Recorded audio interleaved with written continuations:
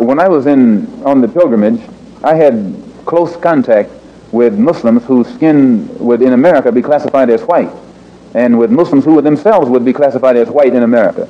But these particular Muslims didn't call themselves white. They looked upon themselves as human beings, as part of the human family, and therefore they looked upon all other segments of the human family as part of that same family. Now, they had a different look or a different air or a different attitude than that which is reflected in the attitude of the man in America who calls himself white. So I said that if Islam had done that for them, perhaps if the white man in America would study Islam, perhaps it could do the same thing for him.